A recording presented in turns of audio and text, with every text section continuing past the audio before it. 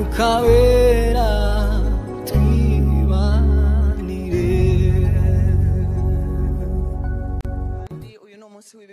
Yes, today we are going to answer questions. This is the day when you ask questions and get the answers. And most of the time when things have not been well explained, they can when questions are asked. So we are going to answer questions.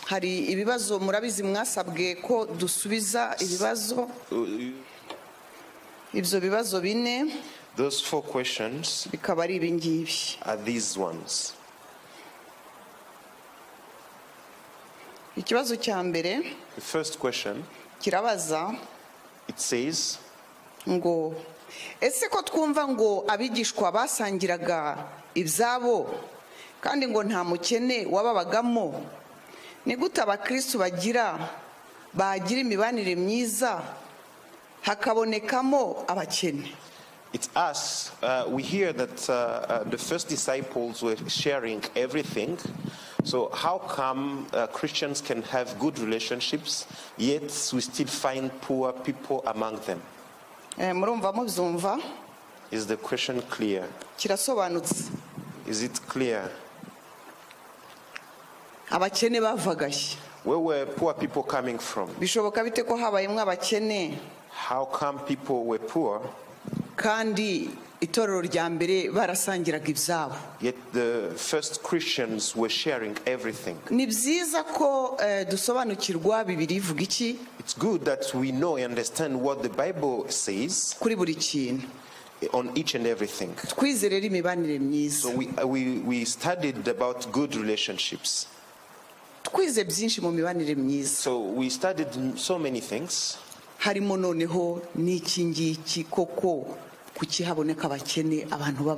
One of the questions, good questions we are asking ourselves, why do we find poor people among us? Let me answer this like this. So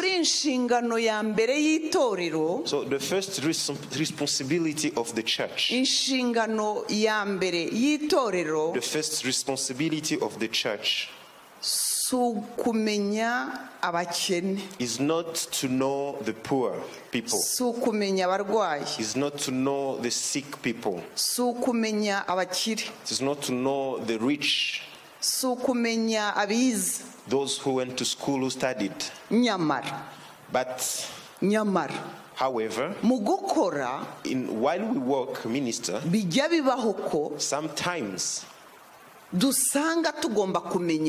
realize that we need to know each other. Let me go back to what we say. The first responsibility of the church, this is this one. To proclaim the good news of the kingdom of Jesus and the principles. Amen. Transforming people into Jesus' disciple. So when we say the good news of Jesus and we teach the church the principles of Jesus Christ, and we help people to be transformed into disciples of Jesus, that message, that gospel, that first responsibility of the church makes people be healed and transformed. They are healed in their hearts. They are free from all the bondage from the devil. They change the way they think. And most of the time that poverty, those sicknesses were coming from ignorance. Say amen. The first duty or responsibility given by Jesus is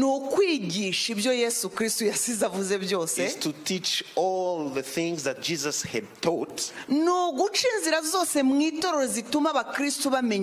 is to create all the ways that can lead the Christian to know the truth.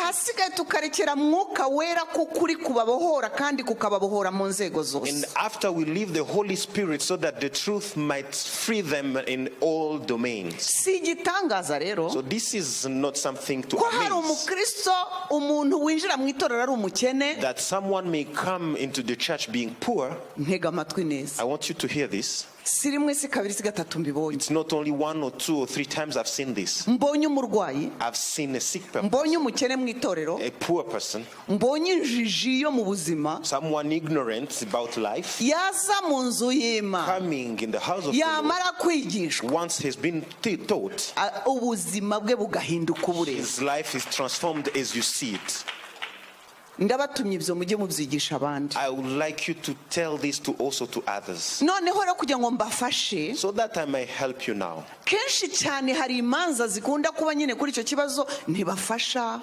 Very often there are these arguments about the church is not helping. Icya mbere cyo amatorero anafasha ntabwo ntibaguha copy pour information. First of all, even when the church is helping, you are not necessarily informed. Birashoboka ko banafasha nuko utabizi. It's possible that the church is helping, but you don't know. Ariko inshingano ya mbere But the first responsibility ni uguha abantu ubukire bw'ijuru. is to give people the riches of heaven. Murabyemeye? Ibi mvuze ni Agreeing Bibiliya. with this. This is the Bible. Rero niyo mpamvu muba mukwiriye kugenda mufasha abantu That's why you should help people kumenya neza ko inshingano ya mbere y'amatorero ntabwo ari ukubahindura abakire no kubakiza ubukene, nyamara tujya duhura nabwo bugakemurwa. Ndaza kukigeraho ku kindi kibazo mwabajije, bugakemurwa. Ariko ubundi cya mbere, hari igihe ushobora kuza usaba ibintu tukakugira nka cya kirema cyari ku irembo rya Salomo, tukavuga ngo ibyo uriho ushaka si byo tuguha, ahubwo dufite ikindi kintu kivuye mu ijuru kiza kugufasha gukira. So it is very important to understand that it is not the first duty to the church to help the poor, but sometimes, as you've seen in the Bible, the person who came to the temple being lame, he was told that we are going to give you what we've got, we are going to help you so that you receive Jesus and you're going to be healed. Ubukene bukomeye yari afite ntabwo ari ubw'ifeza. The biggest poverty or the greatest poverty he had was not about money, Ariko we yari azi ko ari bwo bukene but afite. he thought that was he needed. Ariko bo baramubwiye bati ibyo ni petit problème, hari igikomeye cyane But utagira. they told him that is a very small problem. There is something more important that you are lacking. Icyo nicyo dukora mu That itorero. is what the church does. Yesu ashimwe. Praise Jesus. Hato na hato tugakemura n'ibibazo abantu bafite. And sometimes we are going also to solve some other issues that people have got, Ako tudacuritse ibintu. but without taking things in the wrong Tubanza order. ibibanza. We start with priority. Yesu ashimwe cyane. Praise Jesus. Ikibazo cya kabiri The second question kiravuga ngo says, ese twavuga ko mu itorero hari imibanire myiza, habaho abakristu ubona iyo barwaye cyangwa bagize ikibazo bitabwaho bagasurwa, mu gihe hari abandi barwara ntibasurwe. can we say that there are good relationships in the church when some people, when they are sick or they have different issues, they are visited or they are helped and some others are not? Yesu ashimwe. Amen. Ibyo ni ibibazo byiza cyane, Those are very good questions. kandi ibi ni ibibazo koko abakristu babaza duhura nabyo. And those are questions that are being asked, and we face these problems. Nararwaye ntibansuye, I was sick and I was not visited. cyokora nasuwe n'umuyobozi wa groupe wa cell groupe yacu cyangwa HBF However, the leader of our HBF came to see me. wenyine. He came only himself only. Nakoze ubukwe ntabwo nabonye abantu benshi, I had the marriage and I didn't see many people coming to attend. nyamara ndoye kanaka we yakoze ubukwe yabonye abantu benshi. But there is such and such so who did his marriage as well, who had his marriage, and many people attended. Ibi ni ibibazo biri byo. These are true questions. Noneho ndagira ngo mbasobanurire bituruka he. But I want to tell you where these come from. Ni inshingano z'abakristo kumenyana. Now, it's a duty, responsibility to Christians to know each other's. Ni inshingano z'abakristo gusurana. It's a duty to a Christian to visit each other. Ni inshingano y'itorero gushyiraho imikorere ituma abo bakristo bazagerwaho. Now, the responsibility of the church is to put a context or to put in place a context which is helping people to come and visit each other. Haleluya. Amen. Murumva uko bikora? This is how it works. Ntabwo mu itorero rimwe abantu 700, If a church has got 700 people, umuntu umwe warwaye one person who is sick yasurwa na bose. cannot be visited with all of them. Ariko ni inshingano y'itorero But it's our duty as a church gushyiraho imikorere to put in place a way ituma ba bantu bagerwaho. that those people can be reached. Murumva mwanyemera ko mbabwira imikorere ya Omega Church? Would you like me to tell you how Omega Church works about that? Yes. Yes. Ndabatuma ku bandi n'abadukurikiye. Omega Church dukora mu buryo bw'ikintu cyitwa Home Bible Fellowship, ni ukuvuga ngo amatsinda, amateraniro yo mu mago, yo mu matsinda mato mato. So I'm sending it to you and to all those who are following us online. Omega Church works through Home Bible Fellowship. These are small groups. Kuko Because ntabwo abapasiteri babiri batatu bashobora kumenya abakristo 700. 2 or 3 pastors cannot know all 700 Christians individually. Hagomba kubaho uburyo, There has to be a way. tubona no mu isezerano rishya, We see also that in the New Testament, abantu bamenyanaga mu matsinda mato bajyaga bahurira mu mago. people who would know each other in small groups would meet in their homes. Bityo buri torero iyo ribashije gushyiraho uburyo bwo kumenya abakristo bashumba, That way, if the church has put in place a way that Christians are going to be known, ubuyobozi bwa buri torero butuma bamenya uko wa muntu yarwaye. every leadership of that church will know how that Christian got sick. Aho wa mukristo abarirwa, That person where he's registered or he's known, HBF abamo. the cell he's got to attend. Ni inshingano y'itorero, It is the responsibility and the duty of the ubuyobozi church, bw'itorero, the leadership of the church, kumenya ko ubuyobozi bw'iryo tsinda know that the leadership of that cell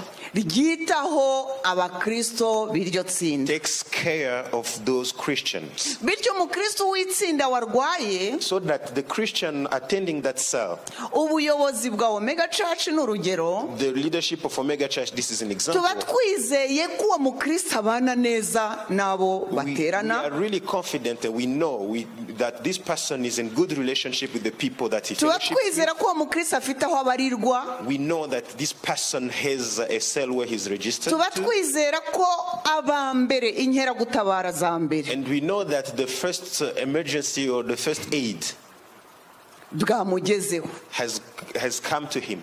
Twizera ko nubwo yasurwa na batatu mu itsinda rye, We know that even though he's visited by 3 people in his cell, niba arwaye ku buryo nta mituweli agira n'urugero, if he's sick in a way that he does not have the mutuelle de santé, niba as an bakwiriye example, kutumenyera kuki uwo muntu atagira mituweli. they are the one to know why this person has not got Niba that basanze mutuelle. bikwiye nibo bayimurihira. If they realize that it is important that he gets it, they are going to pay it. Niba bose ari abakene, If they are poor, all of them, uko byashoboka, in a way that we are empowered to do it, babwira ubuyobozi buri hejuru they yawe. are going to tell to the leadership. Tugaruke ku kibazo cyo gusurwa na bake. Now let's come back to the problem of visited by few people. Nizere ko ibyo byumvikanye. I hope the first one have been Gusurwa na bake, being visited by few people. gutahirwa ubukwe na bake cyangwa benshi. A wedding which is attended by few people, many. Ntega amatwi nkubwire mu Kristo, Listen to this. bana neza n'abandi, Be in good terms with everyone. bana neza mu rusengero. Be in good terms with other people. Witekereza ko abantu bazahaguruka kubera wowe utajya ubamenya. Don't think people will just raise come for you when you don't know them. Bamwitorera iryo ryose, namwe bashyitsi, namwe abankurikiye online, bamwitorera ubana n'abantu. Dear guests, friends, and those who are online, be in good terms with people and those who are in Bakumenye, church, so that they know you. kuko witegereza ko umenyekana kuko wabakeneye. Don't wait to be known just because you needed them. Kuko ari ibyo ngibyo, If that's the case, uzabona bakeya igihe ubakeneye, you are going to see few people when you need them, uzarega abantu ko batagushatse, batakugezeho, to accuse people that they did not come to look for you. ariko mukuru uzaba ubifitemo uruhare. But in a way, you are going to be having your own Ndabinginga mu izina responsibility. rya Yesu rero, I urge you in Jesus' igihe name, tubabwiye ngo mube mu matsinda mato, when we tell you to attend HBF or cells, muri Omega niho tumenyera umuntu. in Omega, that is where we know people. Aho niho hagomba kuba ubutabazi bwihuse bw'ibyo ukeneye. That is where the first aid or the emergency is going to come to you when you need it. Ndakugira inama rero, So I advise you, therefore, aho uba hose mu itorero ryose ubamo, wherever you are, in whichever church you attend, bana n'abantu. be in good terms with people. Menyekana muri structure zose itorero zashyizeho. Be known in all the structure that the church has put in place. Kuko hari umunsi uzakenera abo bantu. Because there's a day where you'll need them. Iyo abantu rero batashye ubukwe ari benshi kuri mwene data, So let's say people are attending a wedding and there are many of them. ntabwo twebwe ubuyobozi bw'itorero ntabwo twe dutegeka abantu ngo nimufashe uyu nimukora ibi The nimukora ibi. leadership of the church will not go tell people, be with this person and do not go attend to this place. hari igihe bigaragara uko uwo muntu yabanye, Sometimes it's just clear, visible to everyone how this person has lived with hari igihe people. bigaragara uburyo uwo muntu yabaniye n'abandi. It's just a fact. You see it clearly. icya gatatu, Third thing.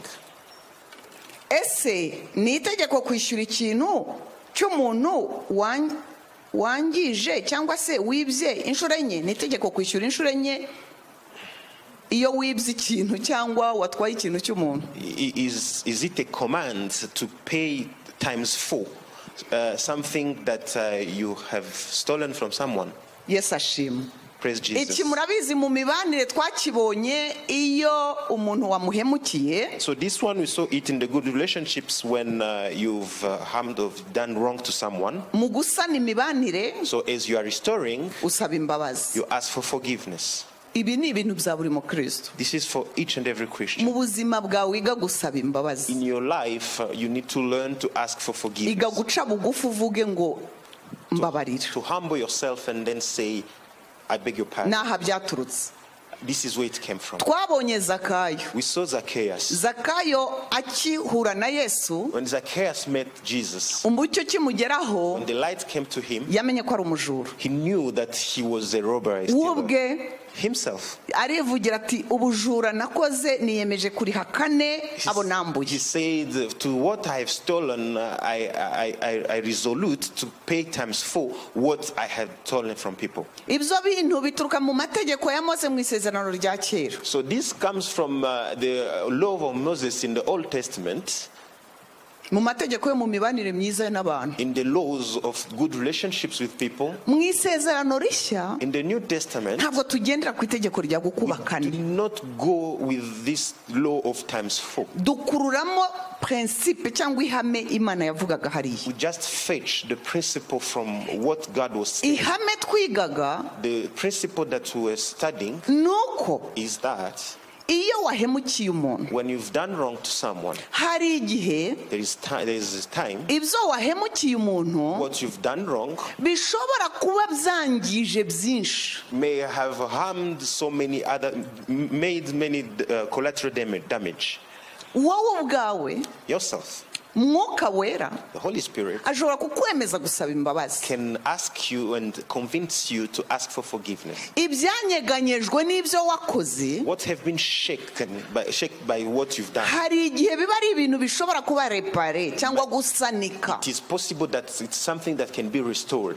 birashoboka rero ko So it is possible, therefore, ibyo bintu bigaragara. twatanze urugero rw'abantu bigeze kwiba ibintu that those nyuma ya visible things, jenoside. we gave an example of people who stole the belongings of people after the genocide. n'uyu munsi kandi Even up to now, hari igihe ibyo watwaye it's possible that what you've stolen by'abandi belonging to other people, umwuka w'Imana kugeraho the Holy Spirit comes to you akakwemeza yuko watwaye ibintu bitari ibyawe, and convince you that you've stolen things that did not belong to you. uretse no kujya gusaba imbabazi uwo wabikoreye. Put aside just going to ask for forgiveness. usabwa ko wasubiza icyo gitanda. You are also required to give back that bed. ntanze urwo rugero kuko kiba gifatika. I give that example because it is tangible. biroroshye kujya kuvuga umbabarire, uzi ko burya mu nzu yawe narinjiye nterura igitanda na firigo. It's easy to go to someone and then say, you know what, I came into your house and I took away the bed and the fridge. warangiza ukisubiriraho igitanda na firigo bigakomeza bigakorera And iwawe. then you go back home and then you keep the fridge and the bed at your place. ihame dukuramo The principle that you are getting out ni of that, byiza gusaba imbabazi, good to ask for forgiveness. ni byiza gusubiza ibyo wambuye. Good, it's better even to give back.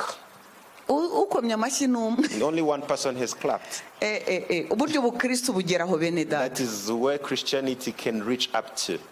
hari urundi rugero twatanze. There is another example we gave. hari umuntu uhemukira undi akamuvuga ibitabaho. Someone can do wrong to another person by saying things which has never been about him. bikonona reputasiyo ya wa wundi. And this is going to kill the reputation of that person. hari igihe umwuka wera kugeze, ndavuga umwuka wera simvuga abantu, I'm not saying people, I'm saying the Holy Spirit. nubwo umwuka wera akorana n'abantu. Even though the Holy Spirit works with people, umwuka kugezeho he can come to you wowe ubwawe yourself. ubasha kubona ibyononekaye. You can see things which were harmed. uretse no gusaba imbabazi uwo wahemukiye.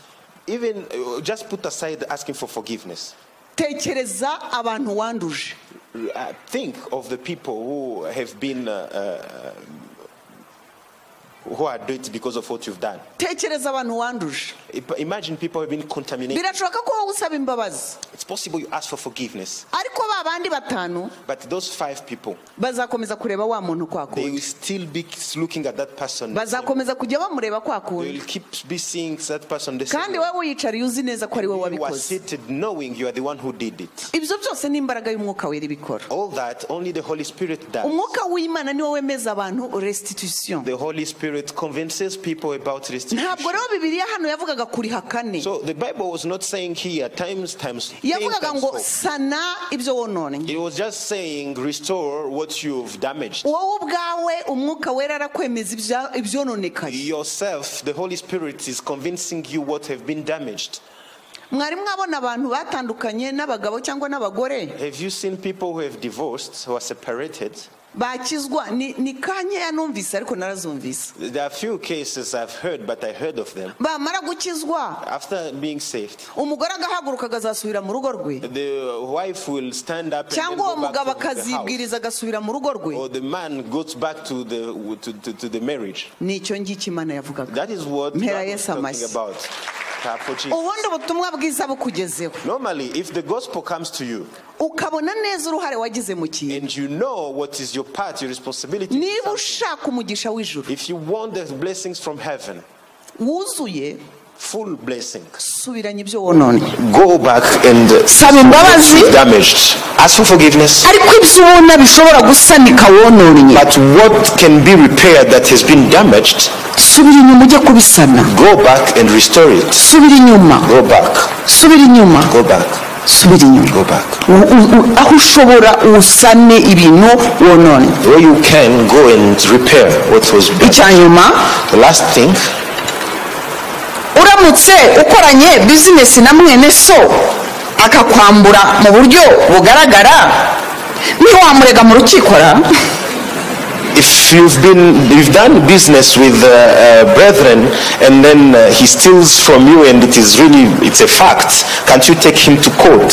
cyane iyo wagerageje ko byakemuka, Especially when you've done mukajya mu nteko y'abakuru, you've gone to the elders council bikahava ntacyo and byatanze, this has not brought fruit. ntiwemerewe kujya mu rukiko. Can't you take this person to court? iki ni ikibazo cyiza. This is a good question. murihangana dusome abakorinto ba mbere 6. Allow us to read 1 Corinthians. malheureusement reka mpasome giye kuko bariya mpababwiye We are going to read it. zatinda. 1 Corinthians 6 1 Corinthians chapter 6.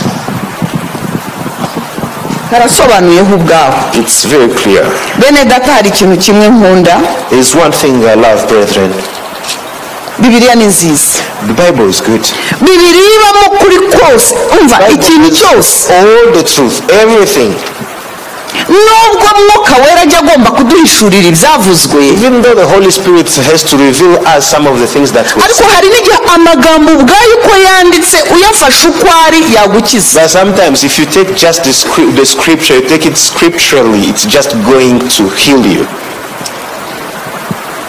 abakristo bahwiturirwa kutaburanira ku bisi. munkurikire niba mudafite bibiliya.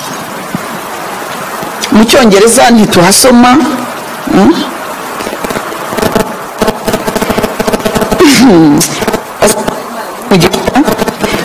amfashishije kunzanira bibiliya ry'Imana.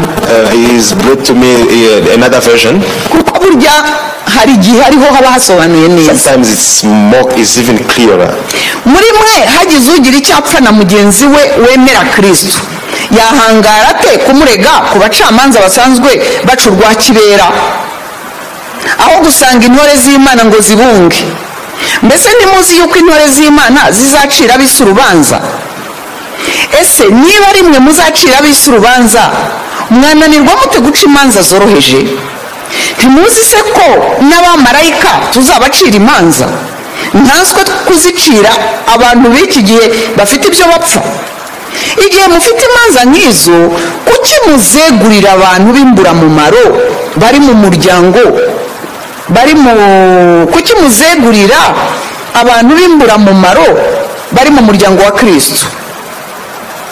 Mbivugiye kubakoza isoni. Ese ni ukuvuga yuko nta munyabwenge n'umwe uri muri mwe wabasha kunga abavandimwe?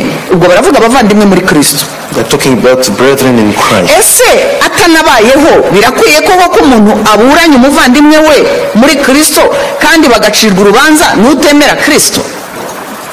Erega izo manza mufitanye zirerekana ko ibyaha byabatsinze rwose. Kuki ahubwo mutakwemera kurenganywa? Kuki mutakwemera guhuguzwa ibyanyu? Ibiramambo nimwe murenganya mugahuguza abandi kandi muri abavandimwe ari abavandimwe banyu muri Kristo. Mbese nimuzi yuko abarenganya abandi batazabona umunani mu bwami bw'Imana? Ntimukibeshye. Inkozi z'ibibi n'abasenga ibigirwamana, abasambanyi b'ingaragu cyangwa abubatse, abasambana bahuje igitsina, abajura n'abanyamururumba, abasinzi n'abatukana n'ibisambo, abo bose nta munani bazagira mu bwami bw'Imana. Bamwe muri mwe niko mwari mumeze, ariko ubu mwamaze kuhagirwa. Haleluya. Mugirwa intore z'Imana, muba n'intungane, mubikesheje Nyagasani Yesu Kristo na mwuka w'Imana yacu. Mumpere Yesu amashyi. Let's clap for Jesus. Birisobanuye. This is self-explanatory. Nkunda ukuntu abakristo abana b'Imana dukunda dusengera hari igihe bashaka ko tubabwira ukundi kuri kutari muri Bibiliya. Many people who are Christians, they want to hear another truth which is not in the Bible. Ntabwo byemewe. Deja muri iriya version ya mbere ngiye gusoma ngo deja no kuba mufitanye imanza ni ikibazo. Even in the first version I was about to read, it says already the argument you are having between Umwuka wera yaravuze ngo no kuba mwene so n'undi mwene bagirana ibibazo byo guhangana. Deja nabwo byo ni ikibazo. The Holy Spirit has said the fact that there are arguments between brethren is already a problem. Ndagira ngo rero bimenye guhera uyu munsi. I just want to tell you, since from now, ntabwo bikwiriye ko abantu babiri bose bavuga ngo bafite Yesu barangiza bari imbere y'amategeko ya leta. It's not good for people who are both brethren and they know Jesus to end up going to I'm sorry, ntabwo muba mukiri mu Mana. I'm sorry, you are no longer with God. Ikibazo cy'insi uyu mwene data yabajije yaravuze ngo ese ntitwakwigira mu rukiko? None se niba inteko y'abakuru, murabizi impamvu avuga inteko y'abakuru, barabivuga koko intera twabonye zo gukemura ibibazo bigomba guhera mwene so kuri mwene so. The good question here that was asked is to know, because the person who is asking is that he's gone to the elders council and this is one of the steps that we have learned to go through. Oya, mwene data kuri mwene data. Step number one is one-to-one. Yakunanira ugahamagara abandi babiri. The person is not agreeing with you, you call two other people. Yabananira mukabashyira itorero. And if this does not go past that, and you go to the elders council. Deja kugira ngo mwene data ugira ikibazo na mwene so kigende kigeraho no kuvuga ngo kiri serieux. So if you have an issue with your brother that is going past all those steps, it means that it's very serious. Ariko uzi ko Bibiliya ivuga ngo iyo bigeze mu itorero. But you know, the Bible says that when this has come to church, itorero twebwe nk'hano muri Omega, itorero rya nyuma ni inteko y'abakuru. So like here in Omega, the last step is the elders council. Kugira ngo ikibazo cyawe kigere mu nteko y'abakuru, so that your issue goes up to the elders council, nuko ngo izo steps zibazananiranye zindi. It means that all other steps has failed. Aho rero niho finali. That is the final. Ubundi Bibiliya iravuga ngo the Bible says umuntu ananiye abo bantu bitwa itorero, if someone has failed all those steps called the church, Bibiliya iravuga ngo niba ananiranye ahinduka umupagani. The Bible says if this person has failed all those steps, is going to be considered as a Gentile or pagan. Ndagira ngo mbabwire ikintu. I want to tell you something. Ntabwo ari itorero rimwita umupagani. It's not the church calling him. Nta nubwo ari umuntu umwita umupagani. It's not even someone calling him so. Imana ubwayo iravuga ngo bene uwo muntu, kuko urabona kandi ikibazo cy'abakristo ibintu tubireba mu mubiri. The problem of our Christian, we look things with our own eyes. Ariko mu isi y'umwuka, But in the spiritual world, uwo muntu ku Mana babaye nk'umupagani. this person to God is a pagan. Noneho tugaruke kuri izi business z'aba bantu. Now let's come back now to this business of these people. Kugira ngo binanire muri iyo nteko, The fact that it has failed that in this elders council, abo bantu d'office babaye abapagani. already these people have become pagan. Nta mwuka wera bagifite. They don't have the Holy Spirit. Nta kintu bacira bugufi. There is nothing they are going to use. Ijambo ry'Imana riravuze The Bible says, ngo se ntiwakwemera guhuguzwa aho kugira ngo uhore mu manza. cannot you accept so that things be taken from you, so that instead of staying. Ese urinda ugera aho ngaho, ubwo koko warinda ugera aho uhura n'ibyo, nta hantu umwuka wera arakubwira ngo emera uhebe aho kugira ngo bibe induru. Will you go in all these steps and the Holy Spirit will fail to tell you accept to lose it instead of having so many noise? Torero mwe cyankurikiye. Are you still following? Numvise impamvu icyo ntibakimbajije ariko reka nyivuge. This one was not asked, but let me say it. Numvise impamvu hari abagore benshi bakicaye mu mago yabo kandi bababara. Do you understand why there are so many women still in the marriage yet they are being they are having hard time in their marriage? Tuvuga n'abagabo. Talk about also men. Abagabo buzuye umwuka wera. Men filled by the Holy Spirit. Abagore buzuye umwuka wera. Women filled by the Holy Spirit. Aho niho hari ibanga ry'ukuntu batadivorce. That is where the secret, the way they did not divorce. Biraruhije kubyakira. It's difficult. You cannot just accept it and welcome it easily. Ako niko kuri ko mwijuru. But this is the truth of heaven. Niko kuri ko mwijuru. That is the truth. Ni ukuvuga ngo hari uwemera guhara. It means there's someone who is accepted to Ubu Kristo bwe bukagera ahantu bumubwira ngo ihangane. At the point is just the Christianity in him is going to tell him. Ubu Kristo bwe bukagera ahantu bumubwira ngo ndakurwanirira guma hamwe. I'm going to fight for you, just stay steadfast. Ariko hirinda kubaho induru. But there should not be much noise. Aho niho ijambo ry'Imana rivuga ngo ariko muri mwe nta numwe ushobora guca bugufi pe. That is where the Bible says among you no one can just humble himself. Nta numwe koko bene data babiri nta numwe wakwemera gukora nkaho atsinzwe ariko yanga induru. Among two persons no one is going to accept to lose just to avoid noise. Ese nta numwe wahitamo kuvuga ngo niba ari n'ibyanjye babitware aho kugira Imana ntikunda induru bene data. No one is going to say even though it is for me let it go, but God does not like Imana ntikunda imanza. He does not want arguments among us. Bibiliya iratubwira ngo Imana yacu ni Imana ya ordre. The Bible says that our God is a God of order. Ntabwo ari umuvurungano. He is not a God of mixtures and ahantu hose yashobora kuranga umuvurungano.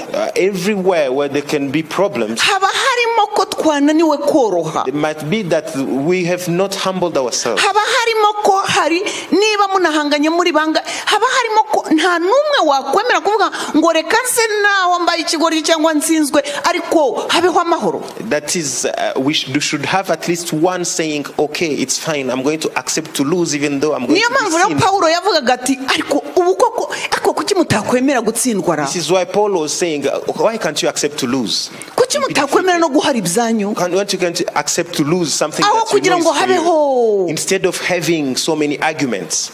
Murumva ikiri inyuma. Are you getting what is being Torero murabyumva. Church of Christ, are you nshimiye Imana impaye kuvuga ku by'abagore n'abagabo. I thank God who has allowed me to talk about men and women. Naho ngaho Imana yanga bene izo manza. This is where God does not like this kind of arguments. Zirangirira ku batazi n'ibyo bariho bababuranye. We are going to end with the people who do not even know what is Zatangiye biri mu mwuka. It started from the spirit. Ni bene data babiri. Two people. Birangiriye ku munyeshuri mwigana udakizwa. And it says ended to your fellow classmate who is not saved. Uriho ubwira ni umuntu udakizwa. The person you're telling is not saved. Uriho ubwira ni mama wawe utanazi amategeko y'Imana. The one we are telling is your mother who does not even know the law of God. Uwagiye gucira urubanza umugore n'umugabo ni muyomba. The one who has gone to end the argument is your uncle. Muyomba bivuga uncle. Your uncle. Uncle bivuga oncle.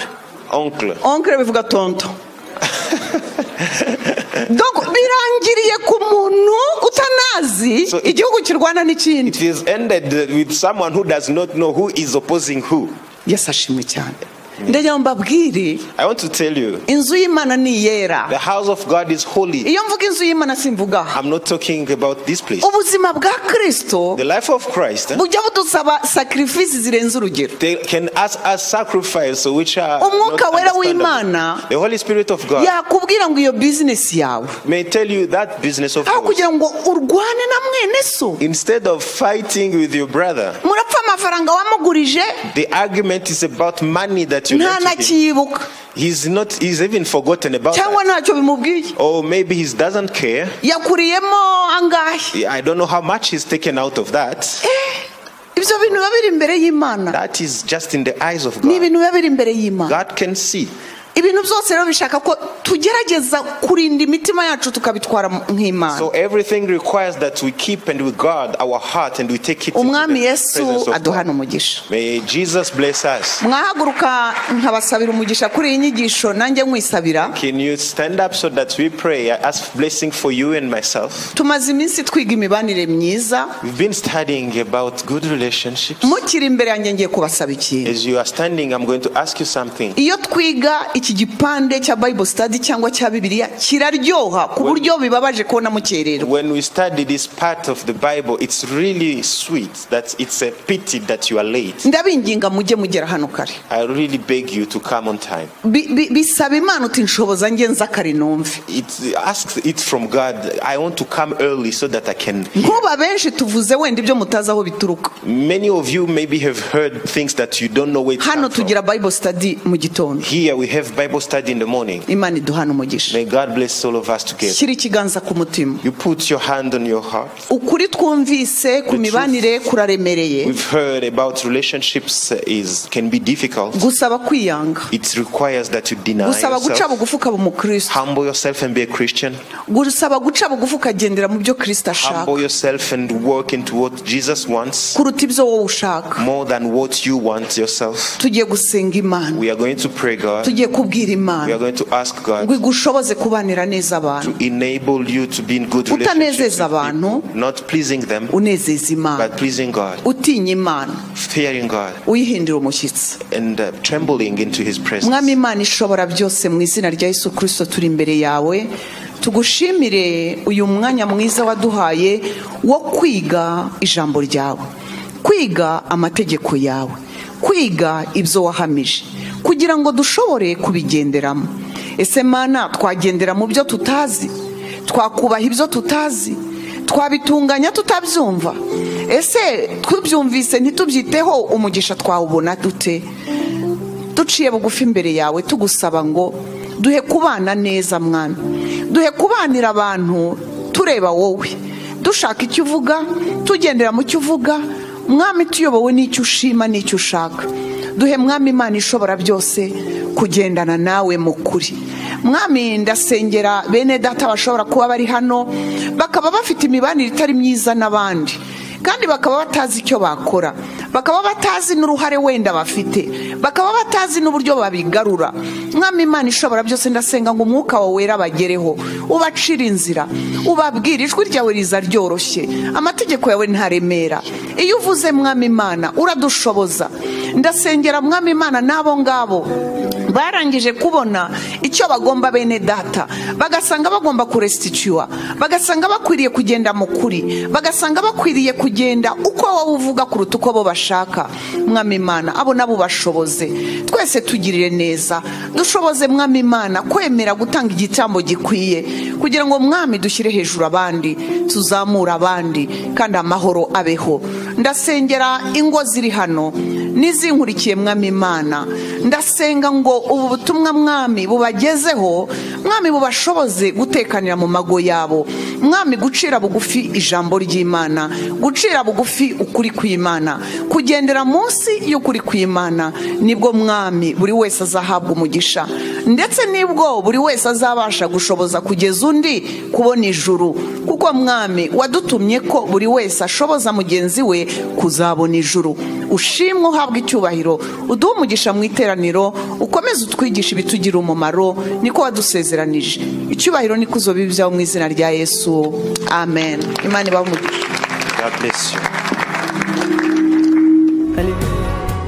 Mukawera ndakunyo bitewe wiruganze muri nje unyigishe umpindure unyiyoborere weguri njyange byose ungenze uko ushaka Mwuka wera twibanire Mwuka wera twibanire Mwuka wera